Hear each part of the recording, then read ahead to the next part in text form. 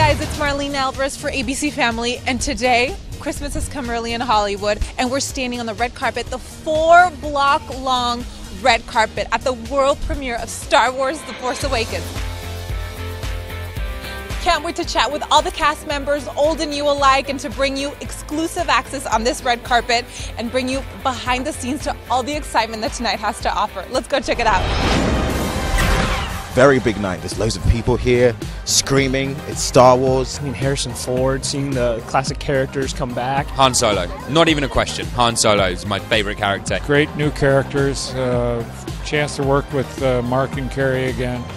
And to work with J.J. Abrams, who's one of my favorite filmmakers. It's incredible to be here on a night where we can actually just have fun. Artu, R2-D2, where are you?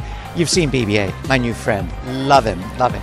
I'm a huge fan of the droids, and I'm really excited to see BB-8. I think he's really cheeky and fun. I mean, I must have watched the movies 40, 50 times with my siblings, and now I'm here for this premiere. It's very exciting. I know I'm here and I'm standing here, but I feel like it's like a out-of-body type thing.